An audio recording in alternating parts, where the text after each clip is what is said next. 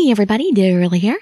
Thank you so much for joining me for another episode of The Charming Empire along Koichiro Sera's route.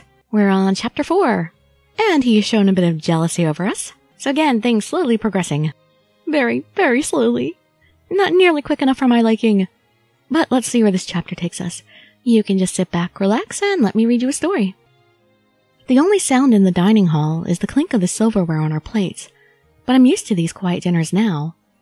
Soshi has told me time after time that speaking at the dinner table is not very ladylike. Then we should have some music. But if we don't talk, why are we even having dinner together? I feel dumb chewing quietly on my food. I might be used to these quiet dinners, but I like Japanese food more than the Western meals we always have. I miss Grandma's food. Oops. I look over at Soshi to see if he caught my mistake.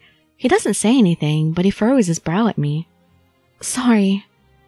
I pick up my spoon again and notice my hand is shaking. I thought I was used to this, but I guess I still get nervous when I eat with Soshi. I move my pretty silver spoon carefully as I scoop up some of the seafood soup and guide it to my mouth. Can't I ask that Grandma and Grandpa be brought here? Maybe Grandma could at least be brought here as a cook. Give me some concessions. After he finishes his plate, Soshi usually leaves right away, but today he stays seated. I wonder if he has something to talk to me about. A servant comes to take away my plate as soon as I finish. At palace meals, the servants take away each plate when we finish, so that makes cleaning up faster. Are you accustomed to palace life yet? Huh? Soshi has never asked me that before. But I shouldn't say that out loud, so I sit up straight and give a simple answer. Yes, everyone at the palace is nice. I see. That's good to hear. Soshi drops his gaze to the table. For some reason, he doesn't seem as imposing as usual. What's wrong? Maybe I said the wrong thing. Soshi taps his fingers on the table. Is there something wrong, Soshi? He glances at Kagemitsu standing behind him. Kagemitsu steps forward, as if he knows what Soshi wants. Kagemitsu is Soshi's advisor, who's always by his side. He's also my childhood friend. But given our positions and how busy he is, we barely had the chance to talk. Today, he looks as cheerful as always. Allow me to explain on Lord Soshi's behalf. Kagemitsu speaks more formally than usual. It's probably because Soshi's here.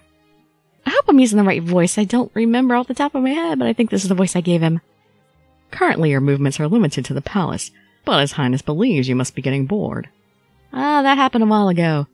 Since there's a festival today, he wishes to give you special permission to go into the town for the night. Really? Oh, really? I'm so surprised Soshi is willing to give me permission to leave the palace that I stand up from my chair. My cup shakes from the impact. Hey, what are you doing? Sorry. It's not ladylike to get excited. I quickly take my hands off the table. Soshi just sighs. Do I really have your permission? Yes, but it is not simply for fun. It is important for you to observe what the town is like. In other words, it's for research. Still, I'm excited to be able to go into town. See new things. Get to be a tourist in my own country. However, you never know what will happen out there, so I can't have you go on your own. Of course not. I need my bodyguard. So I have to take a whole entourage? That won't be fun. I will allow you to go into town, as long as you take Sera with you. What? When I look at Soshi in surprise, he replies with a scowl. What? Is there a problem? No, not at all. I can just go with Sera? Well, it's a lot less obvious. I don't see why not. But I can assign you more guards if you'd like. No, Sera's more than enough. Please, let me go into town. This time, I try not to lean on the table, but I can't hold back the excitement in my voice. Soshi probably thinks I'm not acting very ladylike again. It looks like Soshi really trusts Sera. He must be really strong. Again, we have seen such. I get ready for my first outing into town. It's like a date! Since we only passed through the town when I came to the palace, it's my first time walking along the streets like this. Wow, it's so lively! The streets are decorated with flowers and flags for the festival. The red and white flowers look Japanese from far away, but there are lots of flowers I don't recognize, so they must be Western. The women's outfits catch my eye. Some are in beautifully patterned kimonos, others are in Western dresses with hats on their heads and parasols in their hands. The men's outfits are interesting too, but I can't help focusing on the women's lively costumes. So, this is what the town is like. I clutch my hands together in awe. What is this supposed to mean? Sera raises an eyebrow at me. I've lived in the capital for a while now, but I've never been able to see what the town's like until now. Darn it, I skipped another line, I'm so sorry. The palace is an interesting place, but I wanted to walk through town since the first day I got here. My excitement contrasts sharply with Sera's darker than usual mood. Is it that fun to be in town? Yeah, you don't like it? It's changed a lot in the past few years, but I don't think it needed to. Towns are good enough with the basic necessities. It looks like Sera doesn't like that this country is westernized so much. A servant told me that Western uniforms are better for battle than Japanese ones. I guess it's a matter of opinion. But no matter how much the guards tried to convince Sera, he wasn't willing to change. But my opinions don't matter. Where do you want to go? Sera suddenly turns to me, and it suddenly feels like we just came here for fun. It kind of looks like it doesn't really matter which one you pick. So I'll just pick I want to see all of the shops. All of them, every single one. First, I want to see all the shops. Sera scowls at my carefree manner. All of the shops? How many shops do you think there are? Exactly. Huh? They're not just on the street? Of course not. It's impossible to see all the shops on the street alone in one day. Then let's come back. Every day. I guess you're right. The street goes on as far as the eye can see. In the countryside, there were only a few shops on each street, but it doesn't look like that's the case here. I wasn't paying attention. I got too excited. I'm supposed to be here for research. Well, I can research every shop. I glance at Sera to see what he's thinking, but I can't read his face. Why are you staring at me? 'Cause you're the prettiest thing here. I just thought you would get mad at me for acting too excited. Why would I get mad at you now? You're always like this.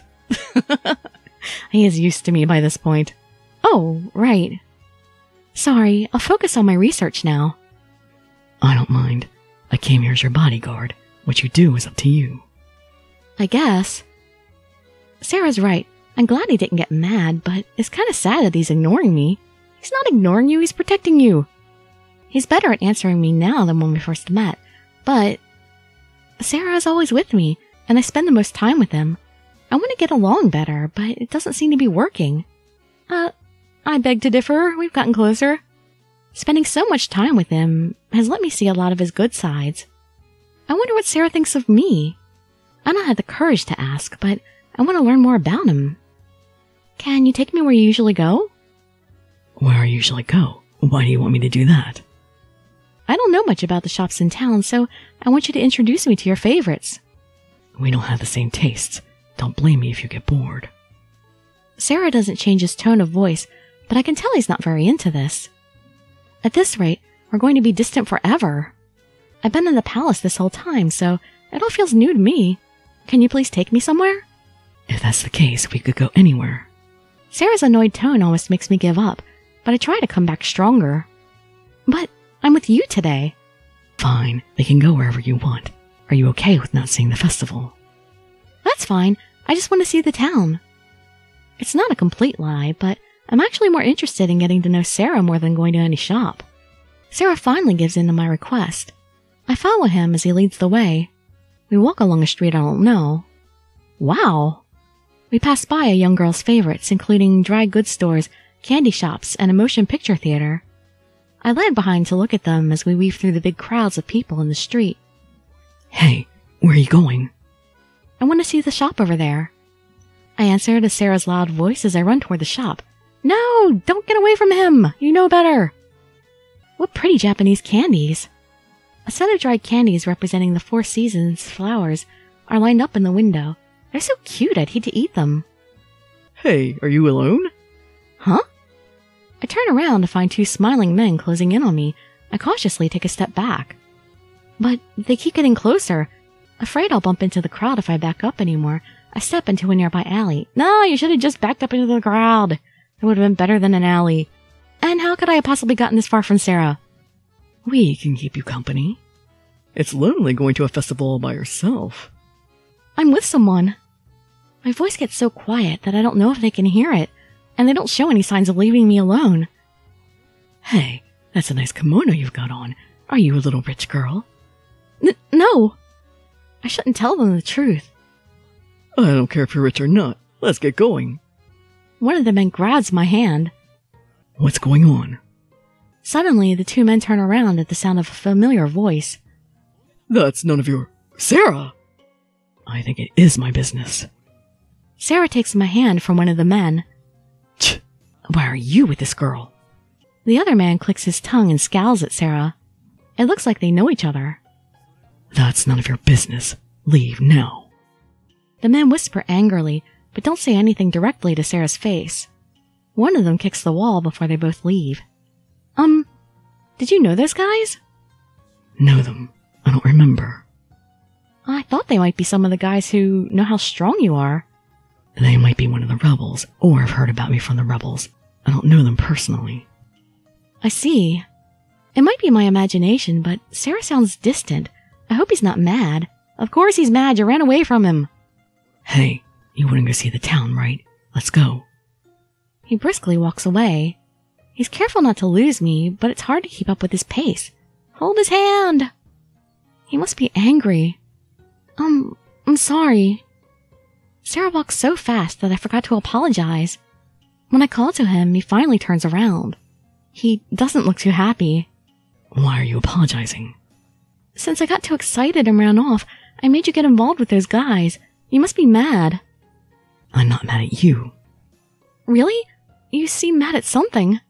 Sera doesn't take the hint, so I continue. You're walking faster than before, so I thought you must hate me and want to get this over with. When I finish, Sera looks at me in surprise. He blinks a few times before he talks. Oh, right. It makes sense you would think that. It makes sense I would think like that?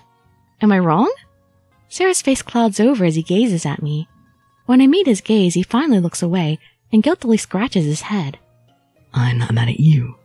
I just feel incompetent for not protecting you from those rude guys. Incompetent? Yes, you made him feel incompetent. I didn't expect him to say this. Seeing that his words aren't sinking in, Sera explains. In other words, I'm not mad at you. I'm mad at myself. I'm the one who should apologize, and you shouldn't feel bad about it. I see. Aren't you going to get mad at me? I understand if you do. I wasn't a good bodyguard just now. I'm not mad. As I said, it's my fault for getting excited and running off. I blush at how childish I acted before. Sera gives me a pensive look. You're the reason I can do this job. I am? Well, he wouldn't have a princess to protect if you weren't there. You heard the guards talk. I'm not good at getting along with people. If you weren't the one I was guarding, I couldn't do my job. You think so? You're really serious about your job, so I think you could be a good bodyguard without me. But I didn't protect you back there. It seems Sera's tougher on himself than I thought. He can't forgive himself over the smallest of things. But you saved me by scaring those guys away. I forgot to say this, but thank you. I want you to keep being my bodyguard. Sera turns his back to me when I smile. And that's enough. I'll get too easy on myself if I keep talking to you. I got him blushing. Now is he mad at me? Just to let you know, I'm not mad at you. You read my mind. It's not that hard. Not that... Wait, really? Sera glances at me and sighs. Jeez, don't be so uptight around me. That's not why I asked, but I'm happy to learn something new about Sera. Then you shouldn't be uptight around me either. How does that work? I'm your bodyguard. We're not equals. I'm still happy despite Sera's yelling, and we continue down the crowded streets. And that's the end, but that was some good bonding experiences. And I wonder how much more time we get in this carnival or festival, whatever it is. Hope we get to enjoy it a little bit more in the next chapter. I hope to see you there or in some of my other videos, and I'd be so grateful for any likes, comments, subscriptions, or shares with your friends to show some support. Thank you so much for joining me, and I wish you all health, happiness, and safety.